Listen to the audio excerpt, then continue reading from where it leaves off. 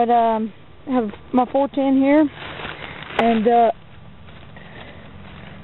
so it's not too big. He's a nice squirrel. Got him right in the head. Almost missed. This is a spread bullet, and he moved right when I shot, and if one of those BBs wouldn't hit him in the head, I wouldn't have the squirrel right now. But I'm going to go ahead and go skin him. Thanks for watching. So I'm going to go skin this squirrel, get the meat and the hide for all you people who just let you know that I'm not going to waste this squirrel. So I'm going to eat the meat, and I'm going to keep the hide. So